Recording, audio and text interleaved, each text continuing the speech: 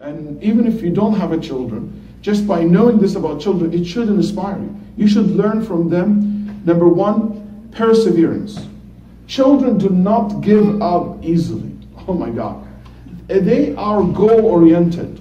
When children, they have a goal in their mind, they will pursue every possible way to achieve their goals. You know, no matter obstacles are ignored because they have a goal and they want to achieve that goal. All too often, adults allow the challenges in lives discourage them from pursuing their goals. As a matter of fact, a lot of us live our life. We live our life and we don't have even clear goals in life. And that's a disaster. We don't have something that we live for. We don't have something that we dream about. Ask yourself as an individual, as a community, as a society, what is your really goal in this center? What do you want to accomplish as a community in Salt Lake City? What do you want to accomplish as an individual when it comes to your relationship with Allah?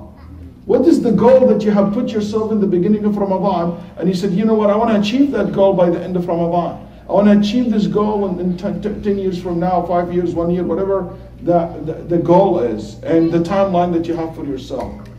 And so many times, even if we have goals, we're very mediocre about it. We quickly quit. We're willing to throw the towel very easy. While kids, they don't do that.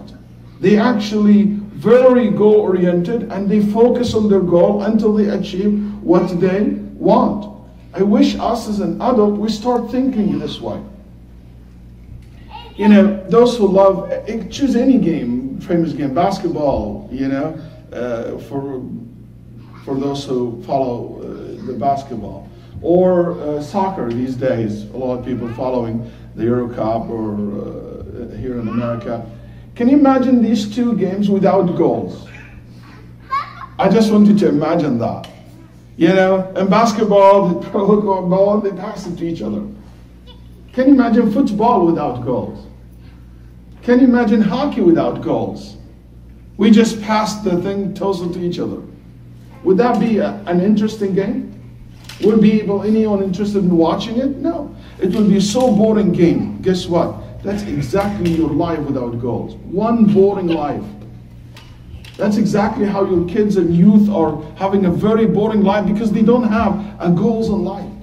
And these goals should be set in every single area in your life. Again, as I said, so many of us are not driven by dreams and goals. You know, Martin Luther King used to say what? I have a dream. You know, many of us as Muslims today, we always say, I have a problem. We are driven by our problems. We're not driven by our goals. We're not driven by our dreams.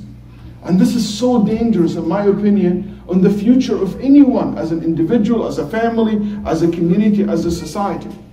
And then Martin Luther King kept saying to his community, I have a problem, we will never have what we have today. He will never accomplish what he accomplished today.